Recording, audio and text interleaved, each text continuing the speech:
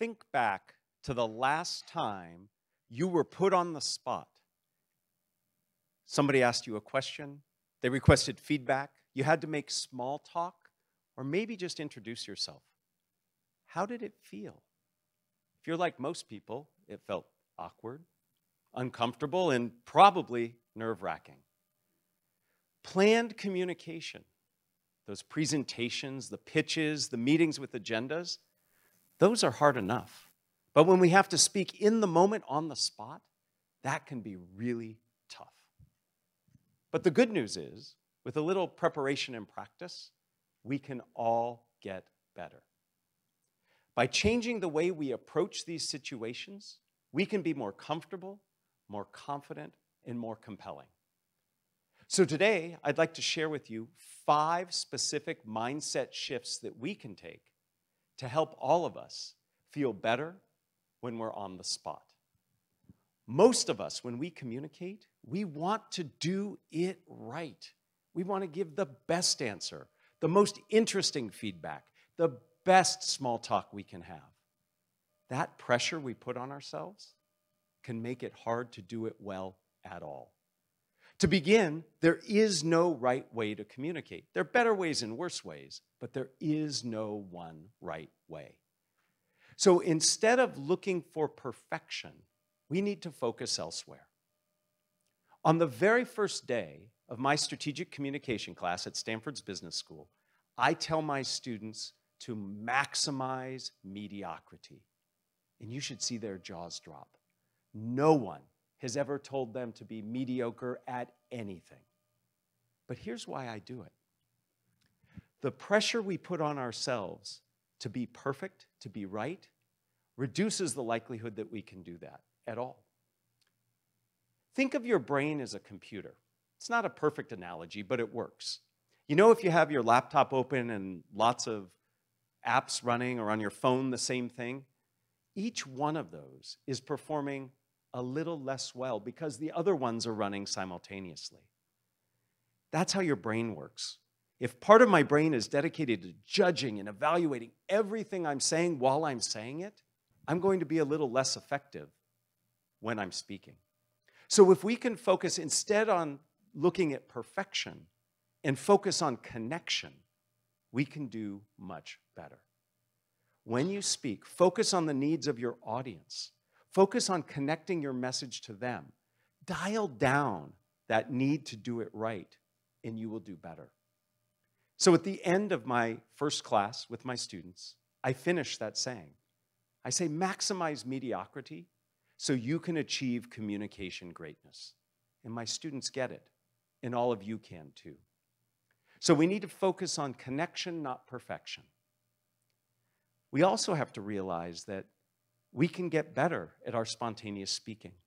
Many people feel that we're just not born with the gift of gab. That's not us. We can't get good at it. But in fact, we all can. We can get better by adopting a growth mindset. Carol Dweck, a professor at Stanford, talks about the difference between a fixed and growth mindset. Fixed is where we just see ourselves as the way we are, and that's it. Rather, we can adopt a growth mindset where we have the potential to become what it is we want to. One of my favorite aspects of her work is this notion of not yet. So when we have a bad spontaneous speaking situation, we simply say, not yet. I can learn to get better. I can work at it. So how do we do it?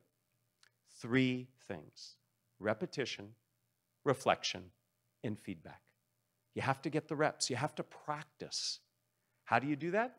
You join Toastmasters, an international organization designed to help people get better at their communication. You find low-stakes situations at work and in your family and with your friends to practice. You can even use generative AI to help you get better at your spontaneous speaking. Type in presentation on this topic, and it'll spit out some questions that you can practice answering.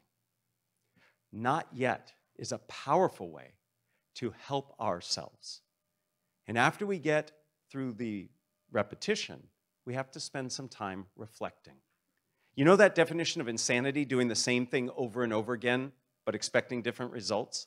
That's how many of us approach our communication. Through reflection, we can get better. And finally, we need to search out feedback from trusted others, from teachers, from mentors. That's how we can get better. Connection over perfection, not yet. The next mindset shift we have to make is to move away from feeling threatened and challenged when we're put on the spot. When somebody asks us a question or for feedback, we can feel like we have to defend ourselves, we have to protect. And that changes everything. It changes how we position our bodies. We tend to retreat. We make ourselves smaller. We answer in a short way with a curt tone. If we see these situations differently, as opportunities, it changes everything. So when somebody asks a question, I can say to myself, how can I connect to this person? Where do we have some commonality? How can we collaborate? Where can I learn? If we see these situations as opportunities and not threats, all of a sudden we feel better and we actually do better. We open ourselves up, our answers are longer, our tone is more collaborative. A great way to see things as opportunities is to adopt a mindset that comes from the world of improvisation, and that is yes and. Yes and opens up the world to possibilities. When somebody asks you a question, you find those areas of similarity. Even if it's a hot, spicy question, the fact that the person cares and you care about the same topic is a yes and moment. Now, many of us, in the midst of speaking spontaneously, if it doesn't go well, we ruminate, we beat ourselves up, we feel bad. And our fourth way of changing our mindset is to deal with that. And we do it by adopting a mindset that comes from Mike Krzyzewski, famous basketball coach, Coach K. He used to teach his players that if something goes wrong, don't ruminate, don't stand there and beat yourself up, get back down the court.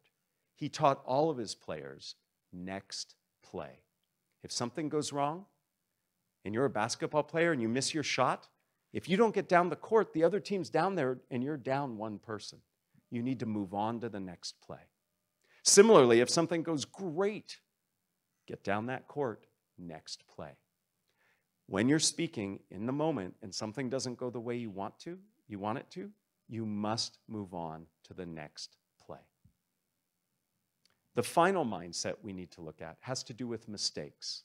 Nobody likes making mistakes, even though we understand that we learn through mistakes. So I have a suggestion. Instead of looking at mistakes as bad, seek out missed takes. You know, in theater and in film and movies, when a director asks the actors to do it again, they call that a take. In fact, they have that clapboard, take one, take two. So if in the midst of speaking something goes wrong, instead of regretting it and feeling bad for making a mistake, just remind yourself, there's another take to make. Say it again, maybe differently, maybe tell a story, maybe add a testimonial. By making missed takes, you keep the conversation going, and you might just teach your audience something different. Connection over perfection, not yet. Yes and, next play, and missed takes. These 5 mindset shifts can dramatically change the way in which you communicate in the moment. They can help you to be more compelling, to be more confident, and to be more connected. They can help you to think faster and talk smarter. Thank you.